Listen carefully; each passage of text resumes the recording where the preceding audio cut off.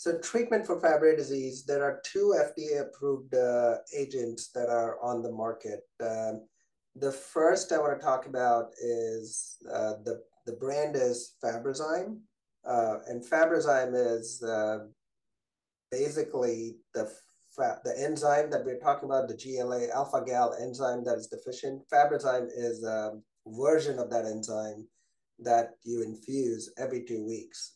So it's for the lifetime of the patient. So it's a big time commitment, and it's a difficult patient choice to take as well.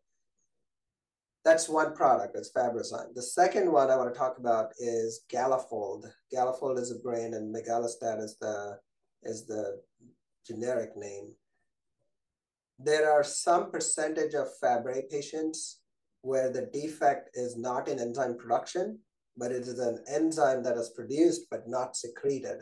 So what Galafold does is takes this, it's a chaperone therapy where it takes this product, this enzyme that's made but not secreted, and takes it out to the cell where it can be secreted. There are a very small percentage of Fabry patients that have this defect that is amenable to Galafold therapy, but the only other approved therapy right now is Fabrazyme, which works for all mutations, all patients. There is a lot of research in Fabry disease that's ongoing.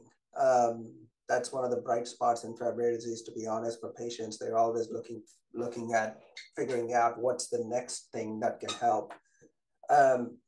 One of the crucial therapy options is gene therapy. Now, gene therapy in Fabry is still in trials. It's not really proven. I mean, it's not FDA approved for sure.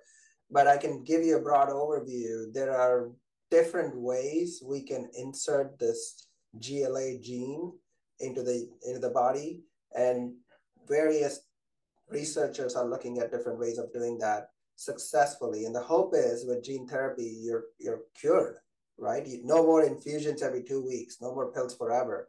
And that hope is very powerful. Outside of gene therapy, there are other enzyme replacement therapies that are being looked at as well. For example, there is a product that the name is peg-unigalsidase alpha, where it's a pegylated form of enzyme that lasts a lot longer in circulation and hopefully will not need as many infusions. But it's one of the things that we're very excited about.